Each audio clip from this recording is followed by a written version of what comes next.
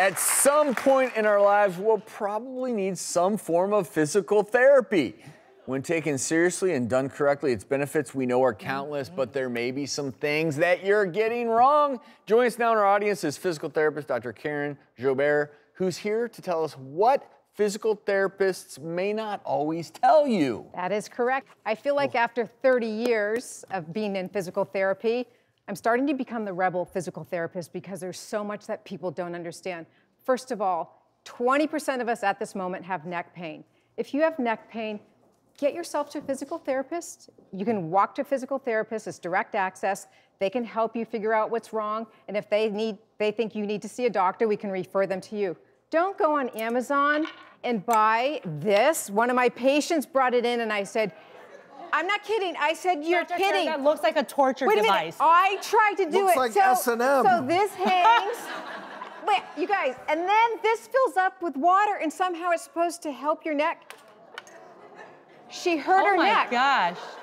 She hurt her neck. So listen, don't go on the internet. Don't self-diagnose. Come see me. Come see doctors. Number two, if you're going to physical therapy, I have a real issue with this. And I've come to learn this. It's like some people, obviously you've had surgery and you have to exercise on the floor, right? You don't have a choice. But why are all of us doing stuff on the floor? It doesn't carry over into what we do every day. We do exercises and we function standing. So if we're exercising muscles laying down and then we expect to have good balance and good carryover standing, it doesn't work. Mm-hmm. So start thinking outside the box when you're learning exercises.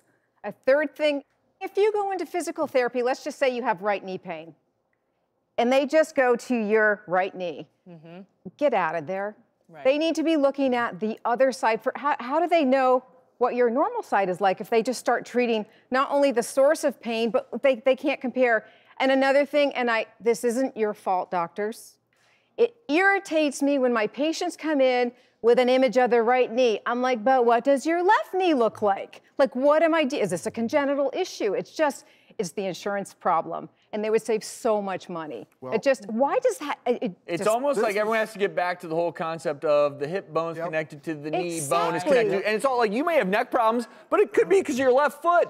Exactly. Like, you know, and you've been walking wrong for 10 years, so I love that you're telling people this. Well, it's frustrating. It's ridiculous. It is frustrating. Thank you. Deja vu all over again because Karen was my physical therapist when I rehabbed my knee replacement, partial knee replacement. Everything I'm hearing, she said, I mean, you have to do physical therapy or you're not going to get better. Correct. But Correct. If you don't do physical therapy correctly, you can make it worse. And you're grabbing something. There's one last thing. Wait, what is it? Really quick. If you go into physical therapist and they say, I have back pain. Oh, let's put you in an orthotic to correct your alignment. Run out, well, you can't run because you have back pain. Crawl out of that clinic. These things cost, they rip you off, several $1,000s. Here's the deal. I make orthotics. I believe in them. An orthotic brings the ground up to the foot so you have more support when you walk, right? It is not supposed to correct your alignment. When I make an orthotic, it is at the end of treatment after I've managed their neck pain, their back pain, their knee pain, their ankle pain. It's just a little icing on the cake. That's all it is. So do not spend thousands of dollars on an orthotic. They can be helpful. I know I'm going to take a lot of heat for this, but they are not, the main purpose is not to correct the alignment. Correct it with help of exercise and a physical therapist. And Dr. Karen, you know, this is really important that people go with an open mind. Sometimes you go in and you say, I got this problem. I got a neck problem. But what if that's coming from somewhere else? So it's really good to just go open-minded. Don't read the internet articles and think that you know what a physical therapist does. Again, kudos Karen, to what you do. This is important. I've been working so hard. Oh, God, here we go. How's my posture? Uh-oh. Oh, let's all do it. Well, I mean, really, I can't see it without your clothes. Okay, I'm not taking my clothes off. Dr. Come on. Karen, judge us. How are we doing? Judge us, all three of us. I'm trying. Pretty good, you guys. I'm trying. I don't know, Trev, you had a little bit of a forward head. You got I gotta get back, get it back? No, don't do that. To correct your neck posture, it's not, you guys don't do this. It comes from here. I love what you do. I love your perspective on this. And thank you.